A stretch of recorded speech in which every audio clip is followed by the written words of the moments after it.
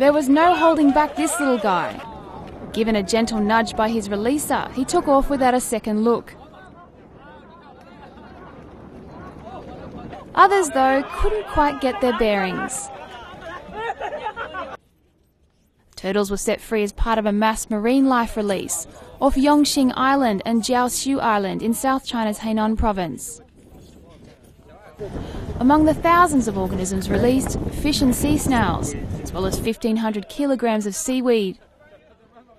The South China Sea is a traditional fishing ground of Hainan province, but overfishing has been a problem in recent years.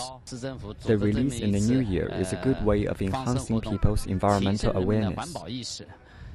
Organisers hope the release will increase aquatic animal populations and improve the health of the marine ecosystem.